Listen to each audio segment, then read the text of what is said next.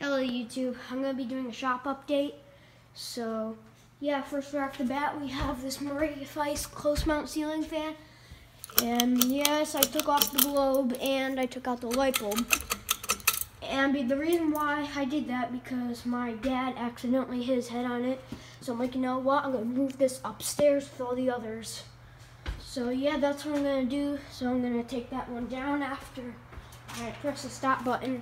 The globe is right there. And yes, I got a new ceiling fan globe as well. And then over here we have this new in-box Hunter Summer Breeze. This is the 40-inch one. And I got this for a steal. For like all the taxes and stuff, it was $19.21 for all. So then I'll go over here.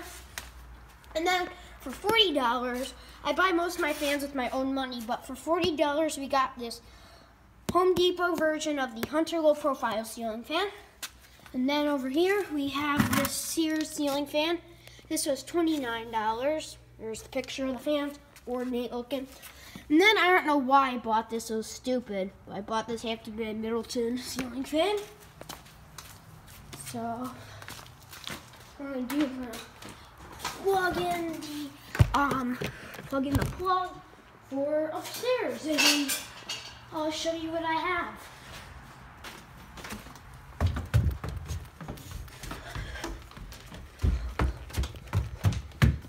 Woo! It's hot up here.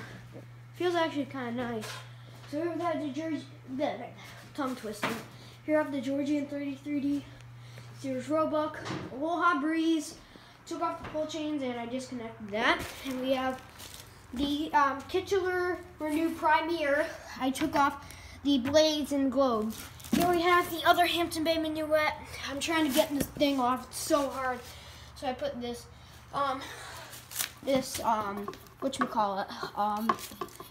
the canopy on. So yeah, over here we have the Kichler Prime.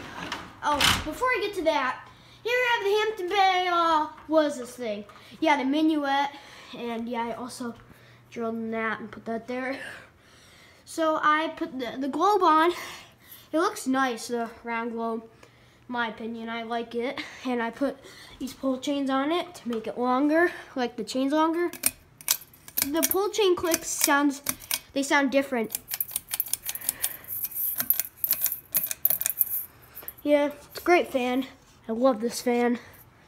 Then we have the Hampton Bay chair with different globes. And then we have the Encon Chili Pepper and this thing I was telling you about, which is the Kichler Renew Premier ceiling fan. This was my old bedroom ceiling fan.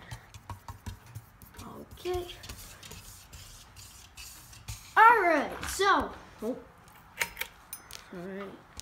Alright, so here we have this fan, like I told you, Kichler Renew Premier ceiling fan. It has Passport 2 blades.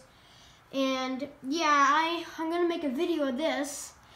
And yeah, so look at this. These Passport blades are so nicked up and scratched up. The Passport blades are actually out of my new in-box Hunter Passport 2 ceiling fan. Fortunately, it got thrown in the dumpster.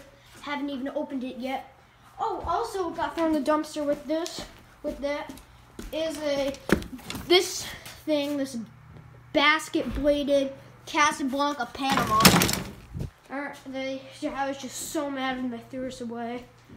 And those away. And also I put this tassel on. And yeah, look at this. Bent up, perfectly fine, bent up, pitched, and kind of bent up. I'll give you a little demo of it. Turn the light off though. I don't think I need that on. And I want to get the Minuet powered up too, because I really want to see how it looks with the new globe and stuff, because I like it, in my opinion. It looks pretty nice. Medium speed. What I like to do is I just twist these bulbs, because sometimes it's too bright, then I just have these on. does move a good amount of air on medium speed. It's like a Hampton Bay thing on high speed. It does wobble too. It's just the pitch of the junky blades.